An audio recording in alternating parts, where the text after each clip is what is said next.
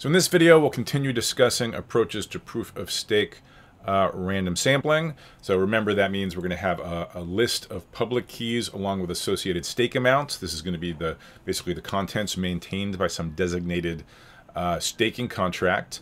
And the goal is to select one of those public keys in the contract at random with probability proportional to the stake amounts. Now, in the last video, we saw an actual pretty simple solution to this problem. So in some sense, we've already solved it.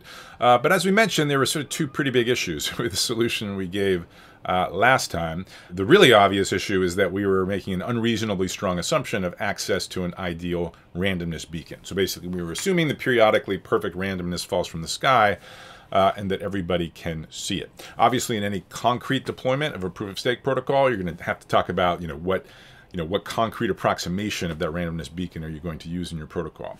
And we'll get to that, not in this video or the next video, but in the one after that. In this video and the next, I want to focus on our second critique of the sampling solution we saw in the last video, which is a lack of secrecy. So what I mean by a lack of secrecy is that in that solution in the last video, literally everybody finds out the output of the sampling procedure at exactly the same time.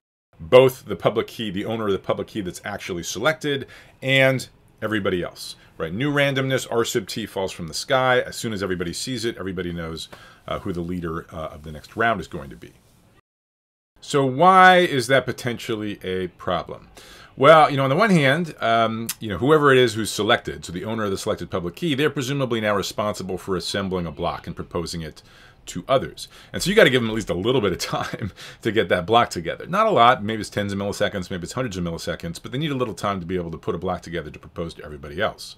Which means there is going to be this small window of opportunity for attackers, right? So as an attacker, as soon as you learn who the leader is, if you, for example, launch a denial of service attack on them and basically disconnect them in effect from the network before they have a chance to propose a block, well, then you've actually successfully attacked the liveness of the consensus protocol, right? You actually had an honest node, say, as a leader, but they were unable to propose a block because they were attacked in the window after which their identity became known. So in this video, we're going to pursue more sophisticated ways of doing proof of stake random sampling that do have this additional secrecy property. Meaning we want a random sampling procedure such that, whichever public key is selected, the owner of that public key should know that they got selected, but only the owner of that public key should know that they got selected. No one else should be aware of that. That way, whoever owns that public key, presumably they need to assemble a block, they can do that without anyone knowing that they're going to be the next one to propose a block. Only at the time of their block proposal, with which they're going to submit their credentials, sort of proving that they are indeed the leader of the current round, only once other nodes hear about their block proposal, only then will they know the identity of the leader of that round. And that would be pleasingly similar, right, to how Nakamoto consensus works, sort of proof of work, where there again, you can be happily mining away, trying to solve crypto puzzles and sort of, prepare a block. Nobody else even knows you exist. Okay, no one's ever heard of you until you submit your block along with the solved crypto puzzle to the communication network. So as I said in this video and the next, we're going to retain our assumption of access to an ideal randomness beacon. Unlike the last video where it maybe felt like it kind of trivialized the problem a little bit, it really does not trivialize the problem when you have this extra secrecy requirement. As we'll see, it's actually quite challenging to get this, even if you have access to an ideal randomness beacon. And then again, after we talk about these two videos about verifiable random functions, at that point we'll revisit it and ask, okay, what would be a practical approximation of one of these ideal randomness beacons? So zoom in on one particular time step, little t. All of the time steps are going to work exactly the same way. So some time step t, this assumed to be perfect randomness, R sub t, falls from the sky. Let's think about how we might go about achieving the secrecy property that we want. Now, there's no secrets in R sub t, right? By assumption, this randomness, R sub t, this is viewable to everybody. So fundamentally, I guess what we want to have happen at time t is that an owner of a public key, by owner of a public key, I mean whoever it is who has knowledge of the corresponding private key, the owner of a public key can perform some computation, okay, using perhaps the shared randomness R sub t as an input. And it's a computation that cannot be performed by people who are not owners of the public key, people who don't know the corresponding private key. So should be some computation performable only by the person who knows the right private key. Okay, well that's actually, if you think about it, pretty suggestive, right? There's a very familiar cryptographic primitive with exactly that property that we've talked about many times, namely digital signature schemes, right? The defining properties of a digital signature scheme is that if you have the private key corresponding to a public key, you can create signatures that anyone else can verify knowing only the public key, whereas people who don't know the private key cannot, at least for all practical purposes, cannot forge signatures, cannot do the same computation that the owner of that private key could do. So that's the first kind of very simple, but maybe even most important kind of idea and intuition behind verifiable random functions, which is like we want someone to do a computation that only it can do and other people who don't know the private key can't do. Well, let's just have them sign something using their private key. And again, remember, everybody knows the corresponding public key. That's just sitting there in the designated staking contract. So the next question then is, okay, if we're going to have people signing things, what are they signing? Are they just signing something constant, like the empty message? Well, no, that doesn't really make sense, right? Because we want to be doing sort of new, basically independent random sampling at every time step. So they should be doing a different computation at each time step. What is differing across time steps? Well, most obviously, the most recent emission from the random beacon is different. So the simplest thing you might want to sign, which is naturally then going to change from time step to time step, is you just have everybody sign the current randomness R sub t. So the notation here, SK sub I, that's meant to indicate the private key that corresponds to the public key PK sub I that's registered in the staking contract. And SIG for the moment just means an arbitrary secure digital signature scheme. We've already been assuming all along that these things exist, kind of for two different reasons. You know, one, if you think about nodes running a consensus protocol, right, we wanted the PKI assumption. We wanted nodes to be able to vote in kind of a credible way. And so they do that by signing whenever they submit a vote. This would be in a protocol like Tendermint, for example. And then also sort of zooming out, if you think about sort of state machine replication, where you have nodes running the protocol and then clients or end users submitting transactions to be included in the running log. Well, end users, they're generally also going to be signing their transactions to make sure it's clear to everybody that they have in fact authorized, for example, a payment from their account to some other account. So we've been using digital signatures all along. We're using them again here. It is really for different reasons, I would say here. So here what we care about is just having a computation that can be done in secret, but at the same time you can convince everybody else of the output. That matches perfectly onto kind of the, on the one hand, ease of generating signatures when you know the private key and ease of verifying signatures when you know the public key. All right, so that seems like a promising starting point. Just stand on the shoulders of digital signatures to get the secrecy property. But we're clearly not done, because it's like, okay, so you've signed today's randomness. Like, what do you do next? Right? Really, we want kind of answer a binary question, which is, you know, is PKI selected or not? So one very natural approach for turning the signature into a predicate, it's either going to be yes or no, is to follow the exact same approach we used in Nakamoto consensus and with proof of work, right? So you remember back in Nakamoto consensus, we had a difficulty threshold and a nonce, or sort of in general, block metadata constituted a crypto puzzle solution if and only if the hash of that input was sufficiently close to 0, was less than the difficulty parameter. So we could do exactly the same thing here. We could say we're going to declare that the public key PKI gets selected if and only if its signature, sort of viewed as a number, is sufficiently small, sufficiently close to 0. So a little more formally, at a given time step t, a given owner of a public key PKI, they're by definition going to be a selected public key if and only if the signature, using the corresponding private key, on the randomness of that day, right, that's the left-hand side of this blue inequality, the signature using the private key corresponding to PKI of today's randomness, viewed as a number between 0 and 1, right? So if that's, say, like 256 bits, you know, just think of that as an integer and then divide by 2 to the 256 to scale it down to the interval 0, 1. PKI is going to be defined as selected if and only if the output, the signature, is sufficiently close to 0. And what I mean by sufficiently small is summarized in this blue inequality. And I want you to think about both sides of this inequality as being numbers between 0 and 1. Okay, so numbers that lie in the unit interval.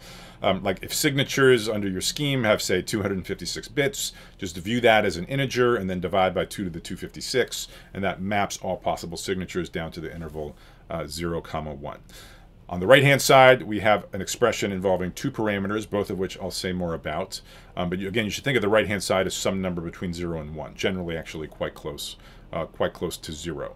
So tau, that's the difficulty threshold. It's playing a similar, not exactly the same, but similar role to the difficulty threshold that we use in Nakamoto consensus in proof of work. So over there, we were sort of tuning tau according to how much hash rate was being provided to the protocol. And similarly here, tau is going to be tuned according to the total amount of locked up stake. So the more the locked up stake, then the smaller you're going to want to have tau. And that's analogous to how in Nakamoto consensus, the more the overall hash rate being contributed to the protocol, the smaller you would want tau. Back then, it was to target a particular rate of block production. Here, we're actually going to be targeting a particular rate of the sampling of public keys. Now, there's also this function little f, which I'll say much more about toward the end of next video, but let me say at least a little bit about it now so that you're not confused by its presence. So the first thing to say is we definitely need something in this inequality to depend on the stake amount q sub I, because we're trying to sample with probability proportional to stake. Now notice the left-hand side of the blue inequality, that is independent of q sub I, right? Whatever your q is, you have the same secret key either way, so you're going to be producing the same signature either way. So if there's going to be dependence on q, it's got to be on the right-hand side. What dependence do we want? Well, the probability with which you're sampled should be increasing with your stake amount. So that means on the right-hand side, it shouldn't just be tau, right?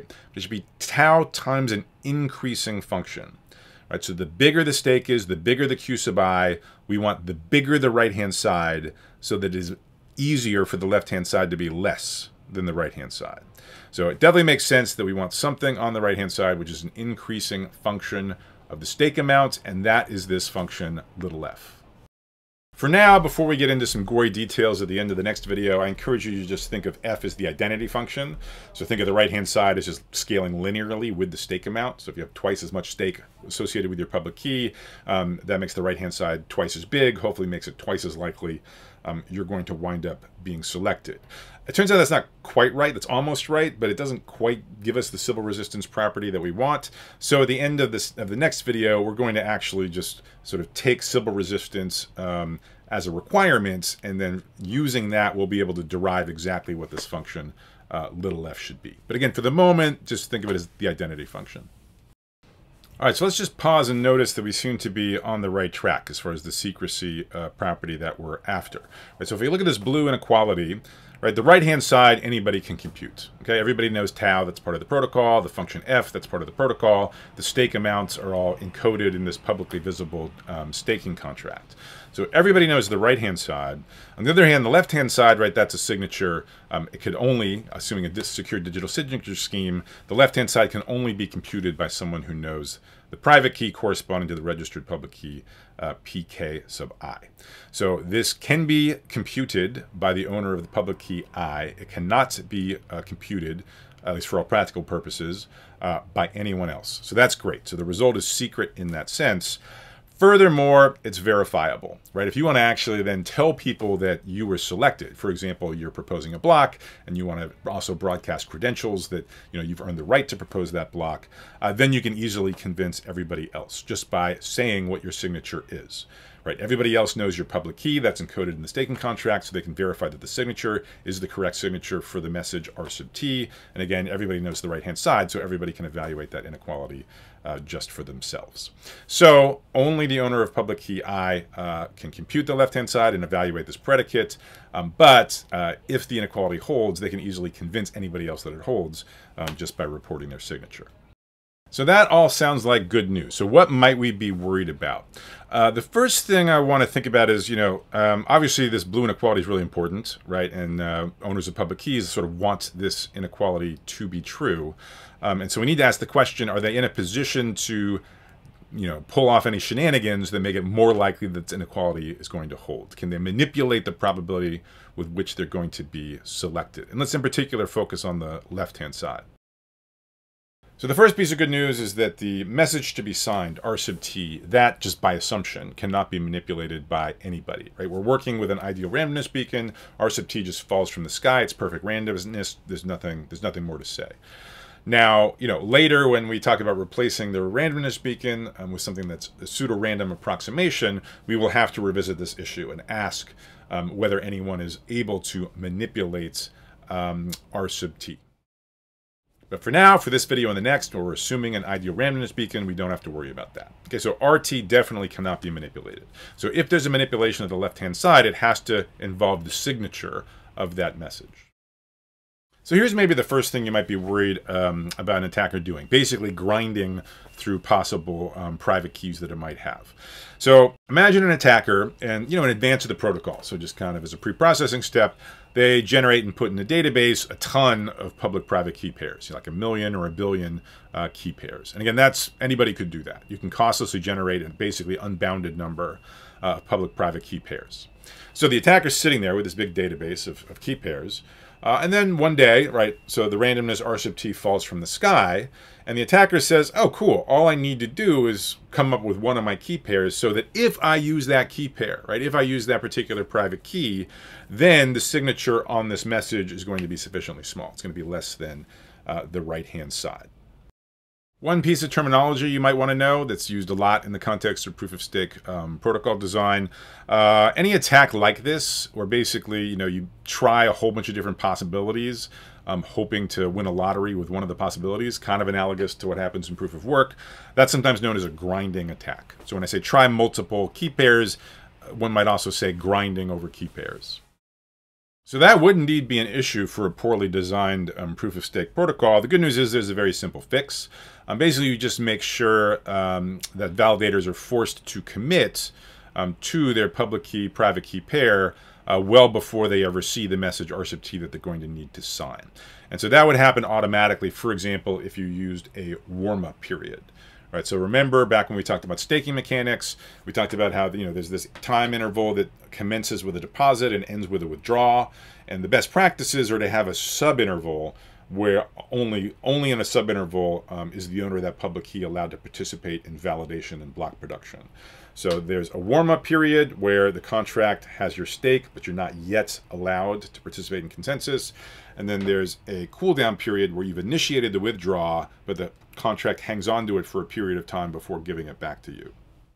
So in the staking mechanics video, we talked then about why the cooldown period is usually a good idea. Like you want some period of time just in case some validator has been behaving badly. You want a period of time where they can't actually influence consensus, but you still have control over their stake. And here we're seeing a really good motivation for having a warm-up period as well. In effect, you force validators to commit to the public-private key pair they're going to use before they know about any, for example, messages that they might be signing with their private key. So we've made some progress, right? Thinking about whether an attacker might be able to manipulate the left-hand side of this blue inequality. They can manipulate R sub t, that's by assumption, and they're forced now with the warm-up period to commit to their public key, private key pair in advance. So at the time they know RT, they also are stuck with whatever private key that they're using. So it should seem like we're done, right? RT is fixed, SKI is fixed, so I guess the left-hand side is fixed as well. Either it's below the threshold or it's above, and there's nothing anyone can do about it. Okay, well, sort of. That would be true if, in fact, the left-hand side, if that sig sub SKI was a sort of unit-valued function, which is how I wrote it, so you'd be natural to interpret it that way. But in fact, for many signature schemes, there's actually more than one potential valid signature for a fixed message. So sig sub SKI could actually take on a number of different outputs, all of which would be accepted by the verification procedure with the corresponding public key. So while an attacker is no longer in a position to grind over public key, private key pairs, those had to be fixed in advance, it is still in a position to grind over all of the possible valid signatures for the message R sub t. So in many applications, the fact that there's more than one valid signature for a given message, that can actually be a feature in some cases. Here it's definitely a bug. Here it's kind of an avenue by which an attacker could manipulate the sampling procedure by just trying lots of signatures and looking for one that's as close to zero as possible. Fortunately, given the cryptographic state of the art, the fix is straightforward. While some digital signature schemes do not have unique signatures, some do. So just use one of those. So when I write DSS here on the slide, that's just an acronym for digital signature scheme, which we defined and discussed at some length back in lecture number 1. Some of the most familiar signature schemes used in the blockchain world, like ECDSA, do not actually have the unique signatures property, but we are seeing a shift toward ones that do. So for example, BLS being one notable, increasingly popular signature scheme in the blockchain world that does have this unique signatures property. So with these fixes, we seem in good shape in the sense that an attacker is just stuck with the value on the left-hand side, whatever it may be. It has no control over R sub t that falls from the sky. It has no control over SKI. It had to commit to that long in advance. And it has no control over the signature that it can produce because there's only one that would work. A third issue concerns statistical properties of the signatures on the left-hand side, right? So the message being signed, R sub t, that's random just by assumption, right? That's just coming out of the ideal randomness beacon. But is it the case that just because the message to be signed is random, the signature itself is also random?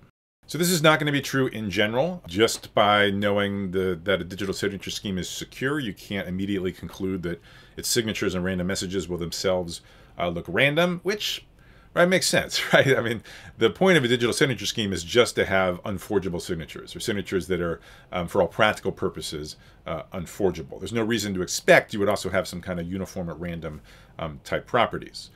That said, some signature schemes, it does sort of appear that the signatures are close enough to random, at least for practical purposes. The BLS signature scheme that I mentioned being one example. The other good news is that if you're not confident that the signatures coming from your signature scheme look sufficiently random, you can always pass it through a cryptographic hash function, some function for which you're comfortable making the random oracle assumption.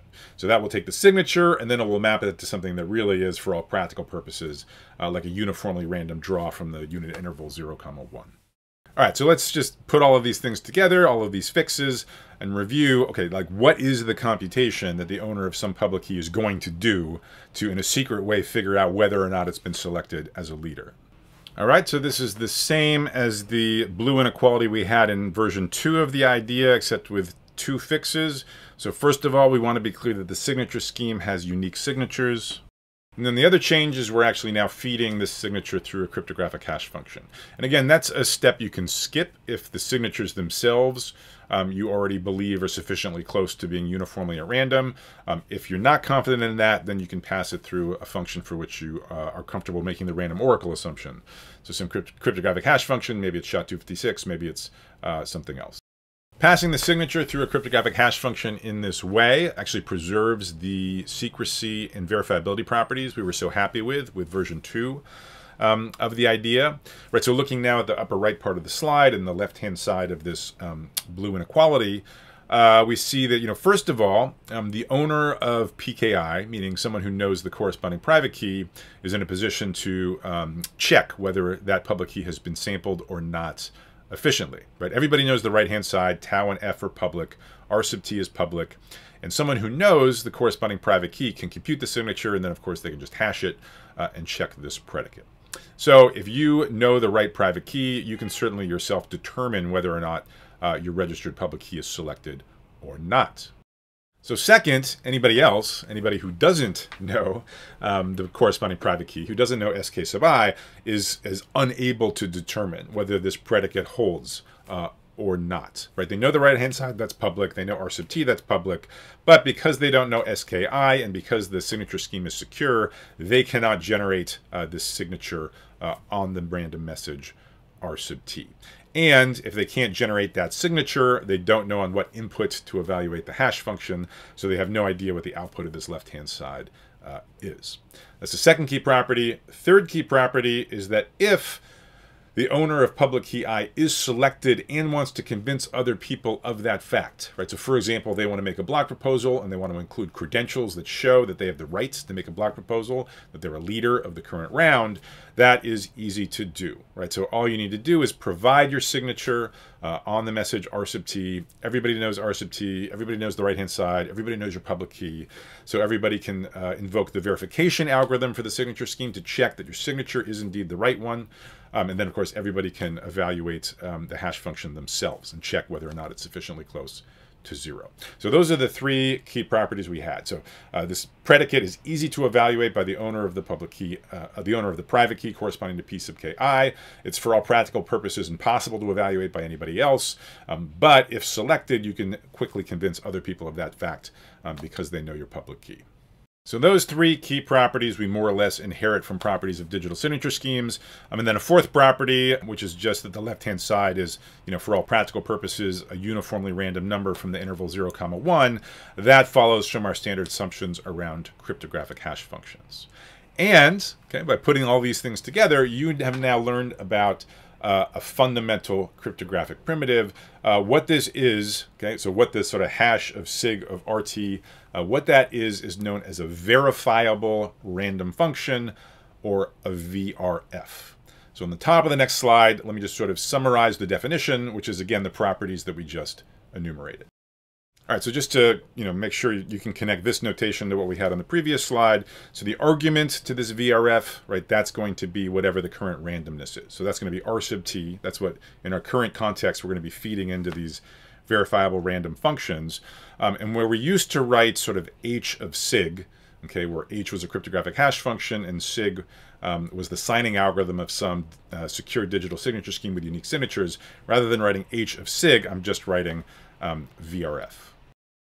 So some people might question my pedagogy here because I'm introducing a cryptographic primitive, verifiable random functions, VRFs, and I've kind of done it through a specific construction, right? Namely through digital signatures, possibly also with a cryptographic hash function applied. And that's not what you're supposed to do.